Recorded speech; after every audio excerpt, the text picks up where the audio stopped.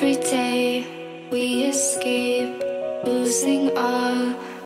Hi guys, hi people, how are you?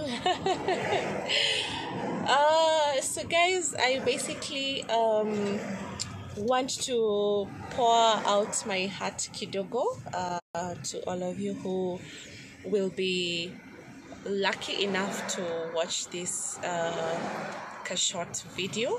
So guys, we're coming to the end of the year. Today is the 31st of December, and my oh my, what a year it has been for all of us. I'm sure you've had your ups and downs, but basically what I want to share with you guys is that as you're beginning the new year, I'm wishing you nothing but God's blessings, God's love, and God's unending favor in your life.